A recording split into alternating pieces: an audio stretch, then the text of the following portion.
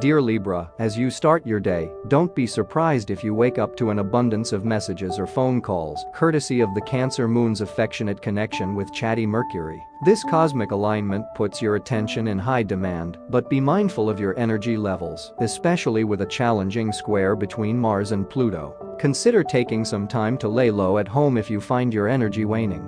As the evening approaches, a shift in the cosmic energy occurs with Venus entering Virgo. This transition emphasizes the importance of alone time, introspection, and self-care in your life. You may find that you need more downtime in the coming weeks as the stars encourage you to delve within, reflect on your inner world, and nurture your emotional well-being. Embrace this period of introspection, and it will help you find balance and inner peace in your life.